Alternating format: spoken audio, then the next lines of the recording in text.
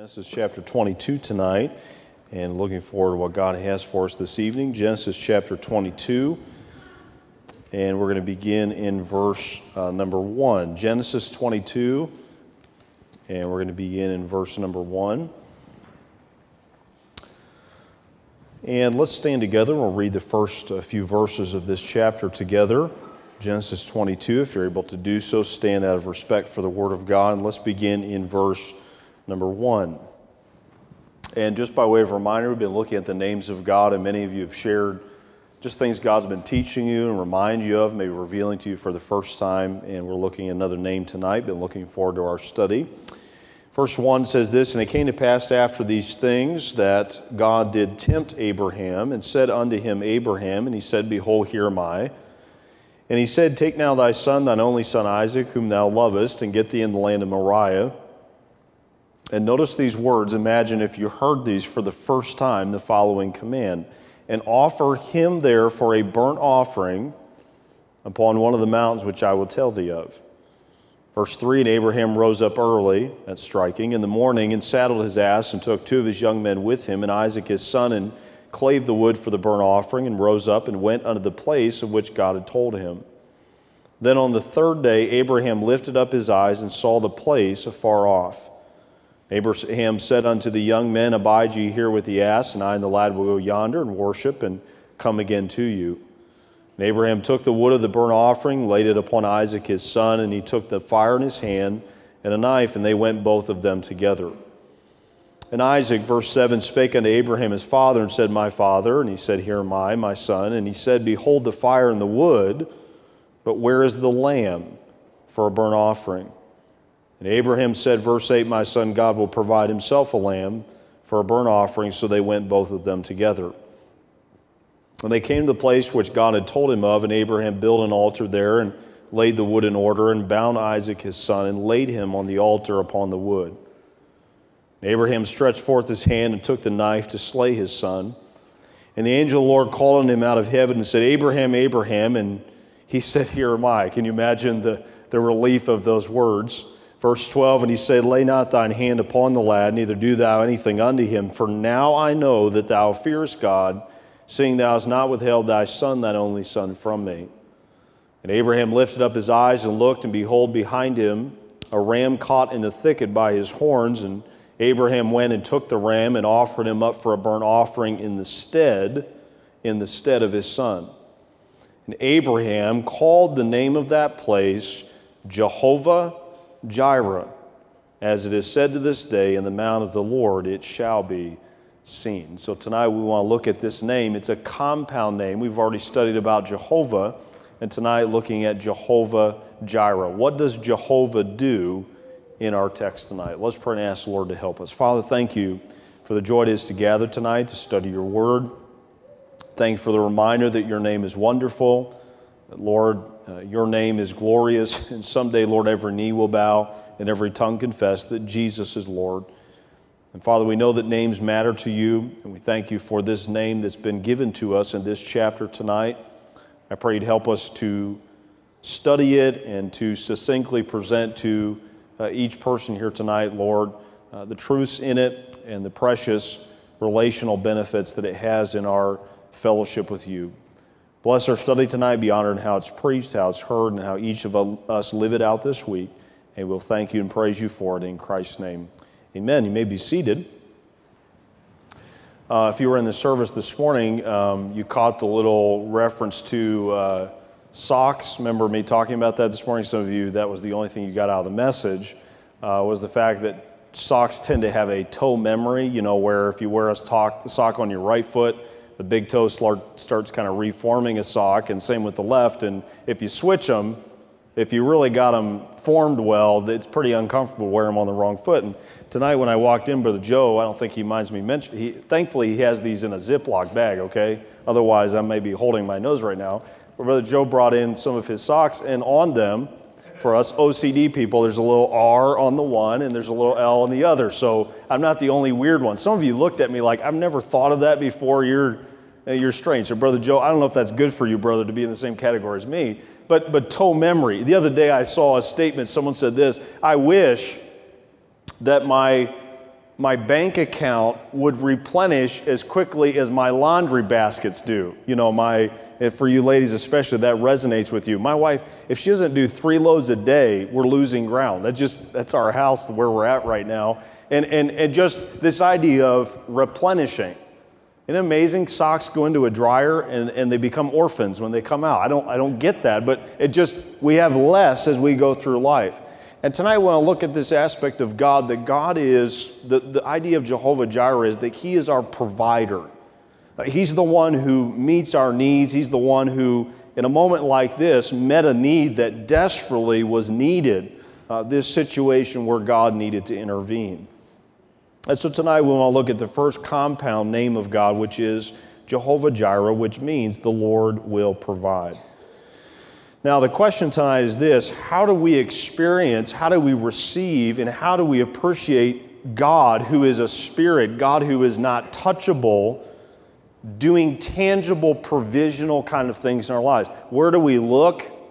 How do we see it? How do we appreciate it? And how do we respond in a way that pleases and honors Him? And so we want to talk about tonight 2 human needs that God meets, that God provides for, that only God can provide for, as found in our text.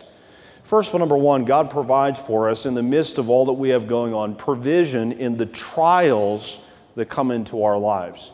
The trials. And you notice in verse number 1 that it says God did tempt Abraham. We're not talking about temptation in the sense of trying to lure into evil. James is clear, is it not? God is not tempted with evil, neither tempteth he any man. We're talking about a testing. We're talking about a trial of the purity and the integrity of our faith and our relationship with the Lord. Coming over here tonight, as I mentioned, Pastor Dave and I were at an ordination thing in Mansfield, and I knew my window was tight. Don't ask me how fast I was driving on 30 coming back over here, but I got here on time. And I was at a stoplight in Mansfield. In fact, it's a stoplight that I have sat at since I was in high school driving. I went to the Christian school there at the church where I was at tonight, this afternoon, and I'm sitting at the light. I don't know if you've ever had where you're waiting to turn left, you know, and you're kind of out into traffic, and then it goes to yellow and red, and sometimes if you don't time it right, you don't get turned before the traffic starts. Well, that was me. So what I did, I was out into traffic, I backed up and waited for the light to change again so I could go. And so I'm sitting there, keyword, I backed up, and then the light changed, and thankfully I didn't gun it. I was still in reverse. There was 3 cars behind me. Everybody was going to be coming to church that knew Harley from years ago, and I would have been sitting there looking like a complete idiot, you know, gunning it as I back up into this pile of traffic. That's not what we're talking about tonight. We're not talking about difficulty or suffering that comes because of our own mistakes. We're talking about God-ordained, allowing into our life things that test us, things that refine us.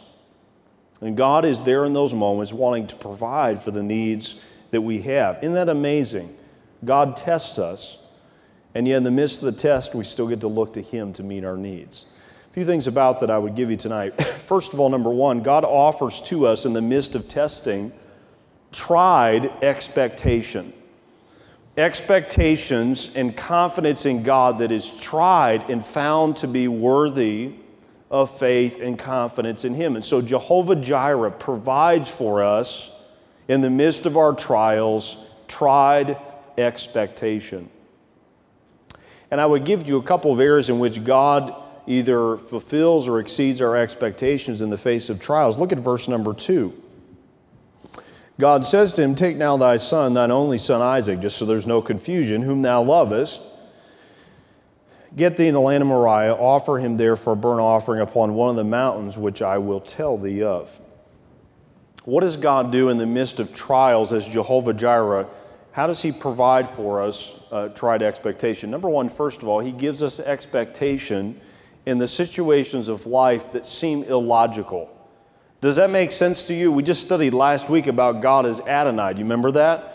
And Abraham's still waiting on the son now that we see referenced in this chapter, and he's been waiting forever, and now God says to him, "This son that I told you all these promises are connected to, go kill him, go offer him as a sacrifice." Doesn't that seem a little illogical from a human perspective? And so God is in the midst of the illogical sequences of life. He's confirming Trust me, I'm going to provide. I know what I'm doing. And I believe often when things don't make sense is when we lose the presence and provision of God in our lives. Now I want to ask you a question. And the question is this: what is the question we are most tempted to ask when a trial comes our way? One word of who, what, when, where, or why. Is not why often the question we ask? God, why me? Why now? Why this situation? And the answer to that is God is Jehovah Jireh. He is our provider, and He is at work. And even when we don't have an answer for the why, we know who is at work. We know who will provide and who will sustain us through the illogical things of this life. And to be honest with you, I don't know that the painful things are the most difficult to bear, if at least I see the purpose in them. It's sometimes the most minor things that just drive me nuts because there's no reason for them, humanly speaking. And it's as we rest in Jehovah Jireh that we can be faithful in the season of trials that don't make sense. See, Abraham needed Isaac to get the promises and all that God had he needed this kid, and God's saying to sacrifice him, and yet in the midst of that illogical request, Abraham demonstrates faith. I have found this to be true in my life, and those of you who have gone through much more difficult situation than I have can attest to this better than I can, or at some point in your life or future you will. God never wastes pain. He doesn't. The things in your life that are most difficult this evening in your families, in your body, in your heart, and maybe some other situation or circumstance, God does not waste pain. He's doing something. The things that rip our hearts out, the things that devastate us, there's a divine purpose behind them. And Jehovah Jireh would testify to that truth this evening. Every trial that God allows in our lives has His divine purpose behind it. All right, now second, if you will, go down to verse number 5. And I find it striking that Abraham in verses 3 and 4, we won't read them again for sake of time, he doesn't put it off. He doesn't make excuses. I find that striking. In verse 3, he rises up early in the morning. He's ready and he's prepared to follow through in what God has asked of him. And so there's great expectation and faith on Abraham's part. Now look at verse 5. And Abraham, son of the young man, abide ye here with the ass, and I, the lad, will go yonder and worship. Notice this next phrase, and come again to you. Skip down to verse number 8. And Abraham said, my son, after the request by Isaac, God will provide himself, notice that, provide himself a lamb for a burnt offering. So they went, both of them together.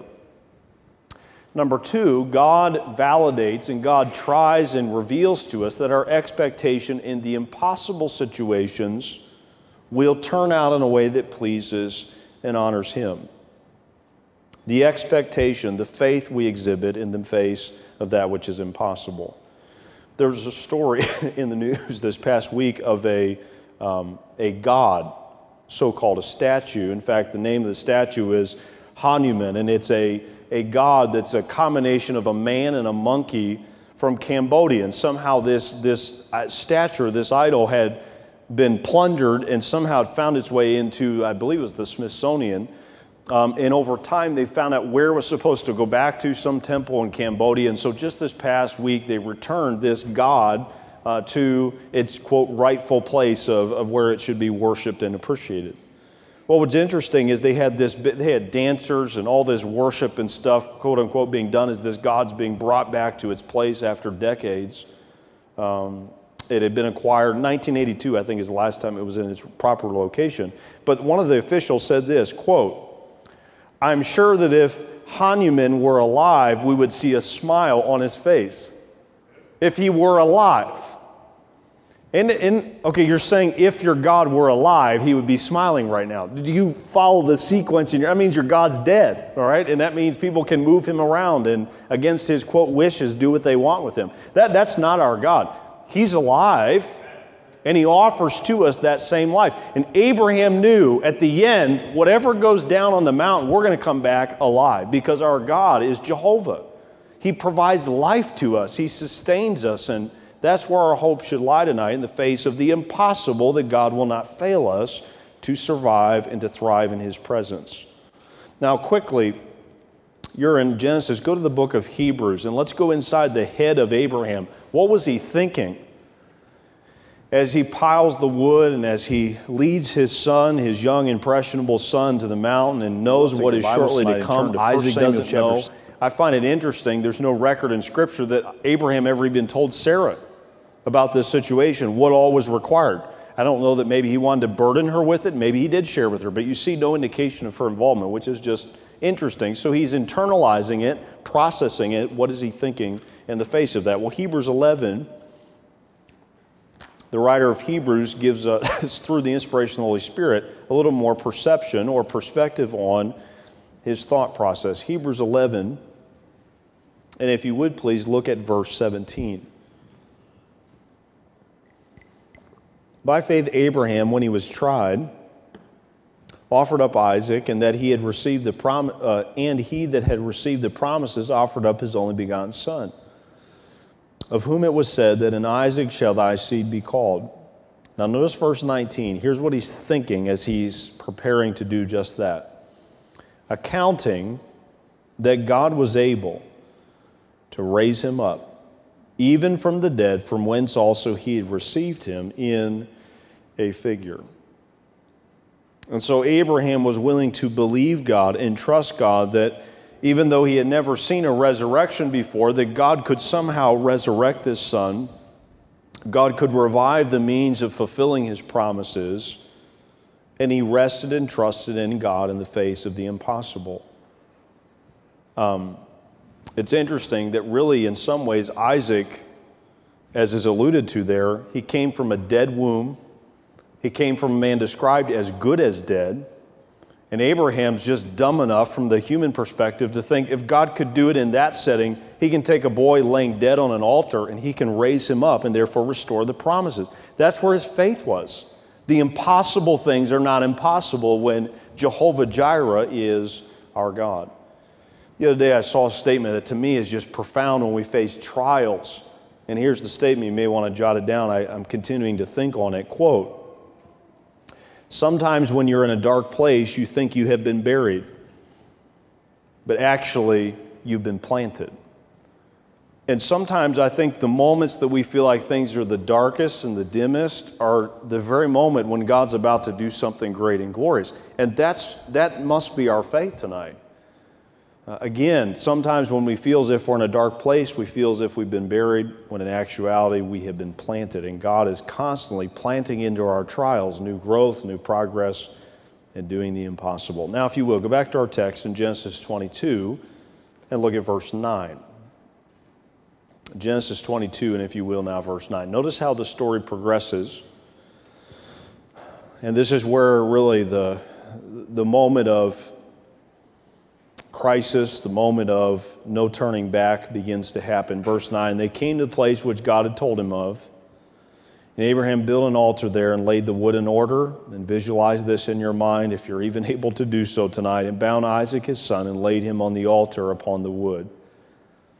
And Abraham stretched forth his hand and took the knife to slay his son. Second, number two, not only does JEHOVAH JIREH offer to us tried expectation.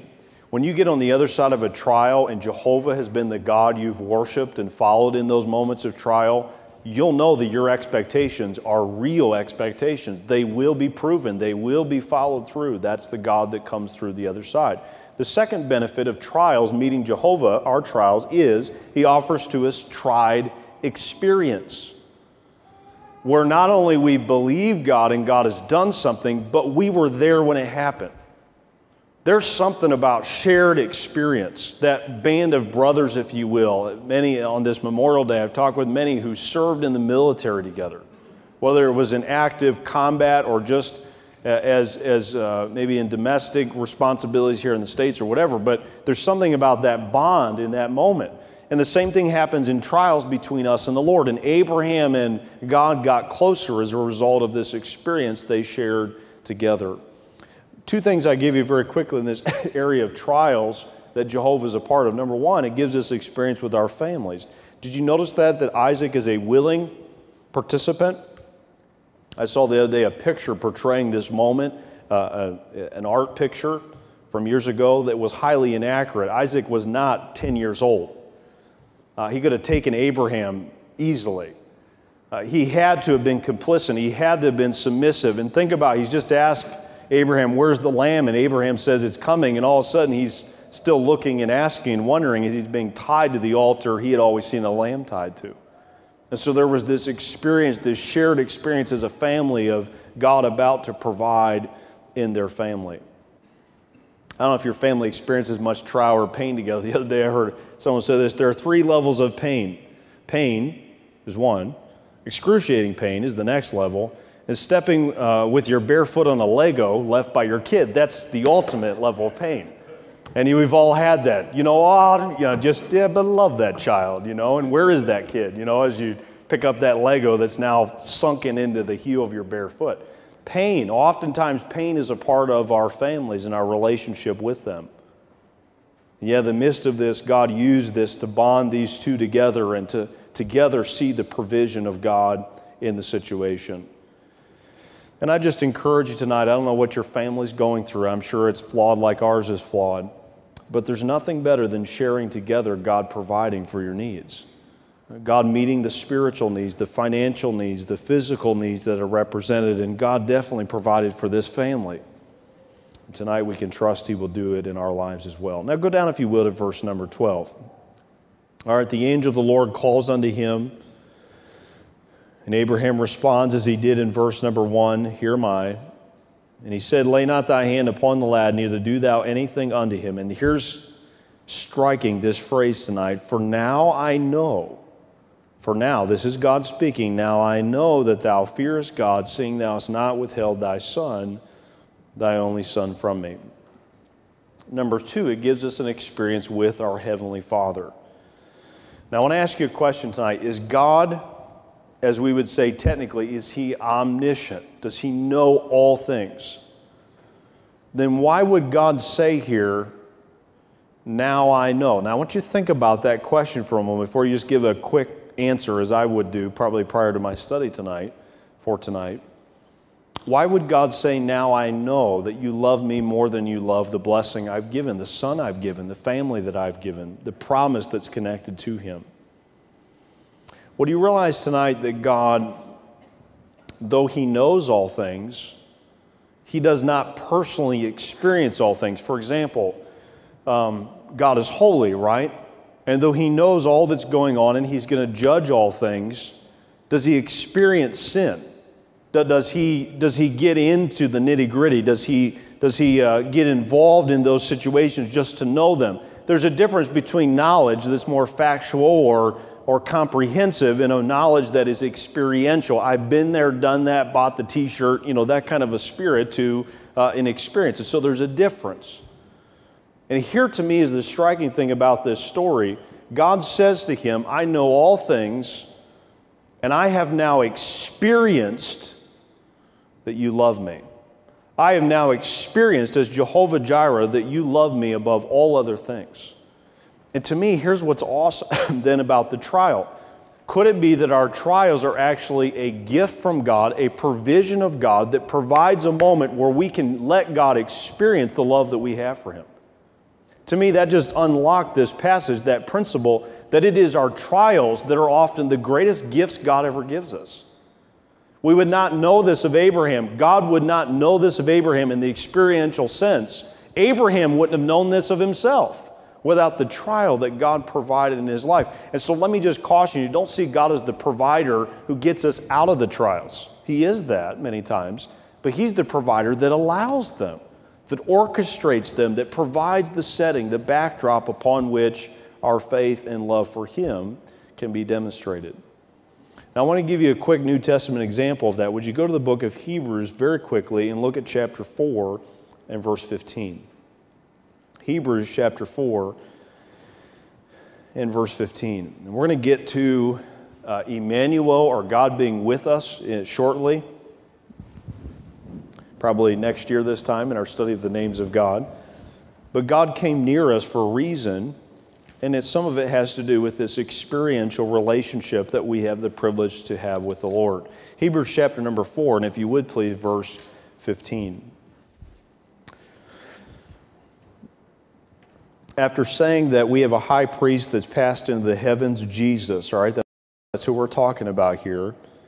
Verse 15, excuse me, for we have not an high priest which cannot be touched with the feeling of our infirmities, but was in all points tempted like as we are, yet without sin.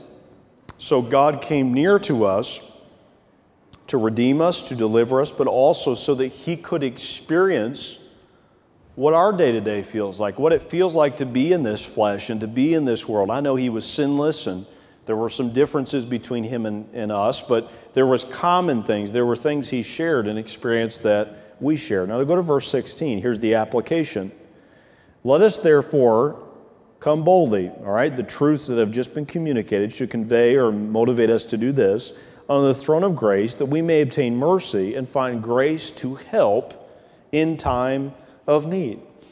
And so the question is, why did God become man? Why did God come and put into a body that he had prepared his son? Why did he do that? Not just to redeem us, but to relate to us. And I just find it awesome that God, who provides for us, allows us to be in situations where he and us can develop an empathy or an experiential kind of interaction with one another that otherwise would not be possible. What did Paul say? That I may know him in what? The fellowship of his suffering. And so Christ came near to us, he suffered for us, and now we get to fellowship with him when we go through trials ourselves. And there's just this cycle going on that instead of, woe is me, and I'm just so miserable in my trials, I get to know God. I get to know the God who provides for me. And even he provided this trial so that I can experience his provisions more fully. And so stop with the victim mentality. You hear from me, you stop me as well. Praise the Lord that he's provided these difficult moments in life that I may know him and he may know me. And together there's intimacy that's enhanced in our relationship with God. So God is a provider in the trial, through the trial. Even the trial itself is a gift from his own hand and heart. All right, now go back to our text, if you will, and look at verse 13. And I'm sorry for the hacking tonight as well as this morning. Genesis 22, if you will, now verse 13. All right, so all of this comes to a head. God sees and knows that Abraham loves him, and there is this provision in the face of trial that God gives. Notice now verse 13. And Abraham lifted up his eyes and looked, and behind him a ram caught in a thicket by his horns. And Abraham went and took the ram and offered him up for a burnt offering in the stead of his son. Number two, God gives us provision, not just in trials, but number two, in the area of testimony. The area of testimony. I have the privilege, my dentist loves me when I show up. Any of you have a hate-love relationship with your dentist? You're not the most hygienic, or you just have dental issues, whatever. At least some of us play the victim card when we go, I don't know. I mean, I floss every day, and I don't know why I have 50 cavities or whatever. But anyway, I have the tendency to build up tartar and different things on my teeth to where they do what's called a deep cleaning. I don't know if any of you have that, where it's literally just water spraying everywhere. They put these, as soon as they put the glasses on me, I'm like, oh no, here it comes again. And then they get out these grinders and water sprayer things, and it's just, maybe I'm exaggerating a little bit, but it feels like it's just this. And then they try to talk to me while they're doing that. Have you ever noticed that? And I'm always thinking, I'd be happy to express to you my deepest thoughts, but you've got your hand in my mouth, you've got these other, attachments that feel like vacuum suckers and grinders. I can't say anything. And in that moment, I can't offer anything of value communication-wise. Do you know sometimes in trials, really only if God is in the mix can there be any positive testimony given? And I just find it interesting. Abraham's at his low and he's at his high. Can you imagine the emotional roller coaster? I guarantee he is on empty in this moment. And all he had the strength to do was lift his eyes, and God got glory through this story. And tonight what I find interesting is God does not just provide in our trials just to get us through, but also to lift up his name, for his testimony to go forth. And we see that clearly described in our story. Can I give you a couple of areas of testimony that God provides when we let him be Jehovah Jireh? Number one, first of all, Jehovah Jireh offers to us testified sight. Testified sight. There is no testimony without the test. And God allows this test of Abraham to draw him into a closer relationship and to see things about God and to see things from God he could have never seen otherwise. Can I give you two of them tonight that we see when we let God protect His testimony? Number one, it gives us sight that has and possesses focus. If you were standing in this situation or kneeling or in a crumpled heap at the end of the emotional challenges that Abraham faced, I think if we were honest, we would have been looking at everything except the Lord. We'd have been looking at our son, we'd have been looking at ourselves, we've been looking at the situation, and I find in trials many times the last thing we want to do or feel like we're able to do is to look up as Abraham did. And dearly beloved, tonight, can I just challenge you? God is trying to get your attention because He wants you to see Him. There's so much pain, isn't there, and distractions and discouragement, either inside or out of us, and we focus on those things, and God's saying, look at me. Look at Jehovah Jireh. See me for who I am. See what I can do. And many times our focus wanes in the face of those trials. You and I must maintain our focus upon our provider in the midst of our pain to fully see what God can do and what He can provide. Jot down the reference, John 8 and verse 56. Later look at it in your own time. But it says, Christ speaking, Abraham rejoiced to see your day, to see this day. Abraham had faith, I think, to see the Messiah, to see what God was going to do through this son. His focus was on such much more than just this moment. And again, he had so little scripture. He had so little of God's revealed will to him, and yet he just had faith to see beyond the immediate circumstance. As a result of that, God's testimony was elevated through the legacy and influence of this man. And so sight needs to be with focus, and God alone can protect that in the face of the trials we face. Go, if you will, then down to verse 14. All right, so God provides, the sacrifice is offered in the place of Isaac. I'm sure Isaac was more than willing to help put the animal down and light the sacrifice and applaud as something else gave its life in this situation. But notice now verse 14, and Abraham called the name of that place Jehovah Jireh, as it is said to this day, in the mount of the Lord it shall be seen. Number two, secondly, it gives sight in the area of our feet, our day-to-day focus. Now, how did Abraham see in the mount of the Lord what God did? He walked there. He traveled there. He followed the path. He followed the leading of God, and he put feet to his faith. Many times we sidestep or we just stay where we're at, and we know that it's going to involve some trials and tests, but we forget it also means God's going to provide some revelation. God's going to provide something new that we don't know about Him to date, that we can only experience in that moment of His profound provision. Knowing that he saw that which is spiritual affected his actions in the physical realm. He saw God was working. He was willing to put feet to the faith he claimed to have in God. And I'm telling you tonight, loving God means acting upon the things God has revealed to you. I find sometimes our relationship with God, we're just praying. We're just reading. We're just talking about it, but we're not doing anything about it.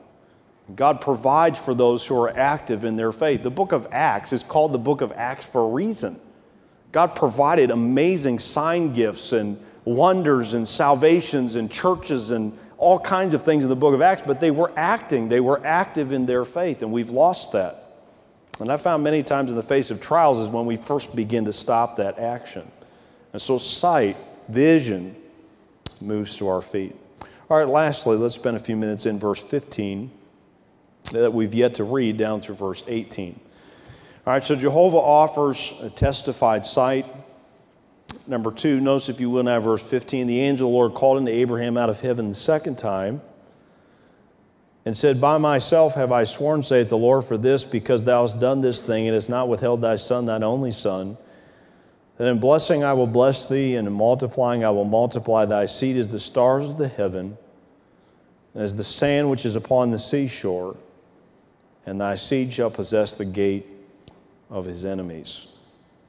Number two, Jehovah offers to us not just a testified sight. We're going to see some things. We're going to follow through with our feet upon some things. But number two, He offers to us a testified scale. It's larger, the vision, the plan, the purpose that He has for us than we could imagine prior to the trial. How many of you love to eat plain, emphasis on the word plain, baked potatoes? Any of you like to do that? Any of you, like me, you try to eliminate the taste of the potato with all kinds of other things, a loaded baked potato? I think the potato is just an excuse to, pile on things that will clog your arteries. I love big old, what is it, daisy, isn't that right? The dollop, a big old, not a dollop, it's like a, this big old chunk of sour cream. The other day, there was a story of a huge, somewhere in the Midwest, this huge refrigerated truck that spilled over, and most of it was sour cream, and they were saying there were thousands of pounds of sour cream just out on the road. Too much of a good thing is too much. Now, I've yet to taste too much of certain things. I'm still working at that in my life. But there reaches a point where you reach critical mass. That is not true with the Lord. What He provides is never too much. In fact, I think if we're honest tonight, we have such a small view and we're satisfied with so little of what God is. Have you ever thought about what God really does and could provide in our lives tonight? The victory, the deliverance, the testimony. So often we settle for less, and God says, there's more. There's greater things that I have provided for you. And Abraham, when he walked away from this encounter with God, I find it interesting, walked away with more than just Isaac. He left with more than he came with. These promises that God is now giving at the balance of this story add to the revelation, add to his understanding of what God is going to do through his family. I may give you two of them as we finish in this area of scale, as God tries to increase the scale of our faith in Him. Number two, it gives expansion. Abraham received Isaac back. He also received much more from God in the area of provision and promises that God had given to him.